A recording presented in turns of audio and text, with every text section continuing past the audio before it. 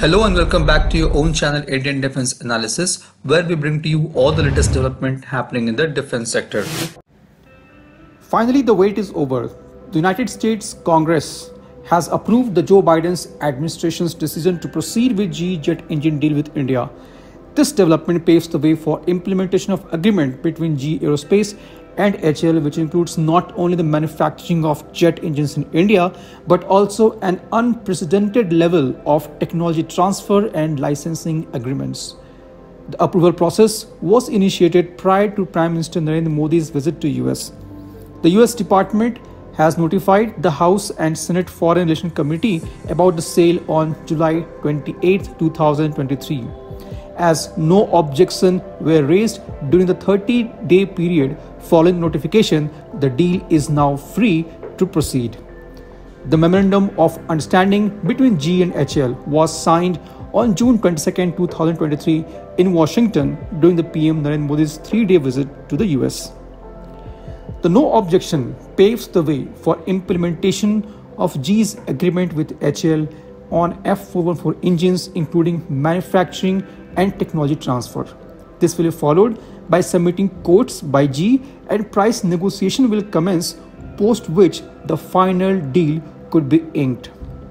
When the contract was initially negotiated way back in 2012, US has agreed for 58% of transfer of technology, which has been now increased to 80%. As a part of deal, 99 engines will be manufactured in India. The Indian Air Force has projected demand of nearly 120 LCA MK2 aircrafts, which will further increase the size of the order for GE F414 engines. As per report, the following aspects of GE engines will be produced in India and HAL, which includes a special coating for erosion and corrosion, repair technology for turbine, compression disc and blades, coating and machining of single crystal turbine blades, machining and coating of hot-end parts, complete tech transfer for blisk machining, machining of powder metallurgy, polymer matrix composition, laser drilling for combustion, bottle boring of shafts. The collaboration of jet engine production will begin soon as the deal between GE and HAL is signed.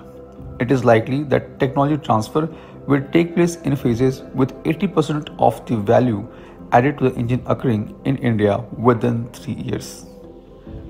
While US has agreed for machining and coating of single crystal turbine blades, what is not offered is the casting process of the single crystal blade.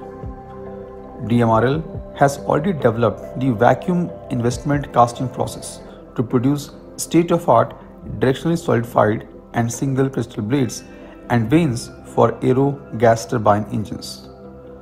The single crystal turbine blades and vanes are produced by using orthogonal grain selector from advanced nickel-based superalloys. India must push US for production of single crystal blade using DMRL's technology in India and get it certified by GE. This is one of the major challenge or roadblock with India's indigenous engine development.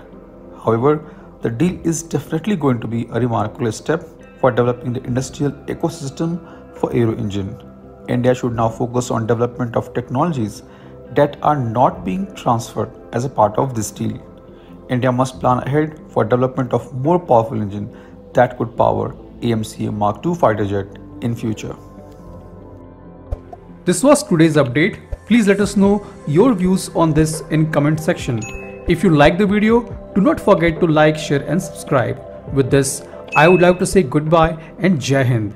We'll soon back with more interesting and amazing development happening in the defense sector.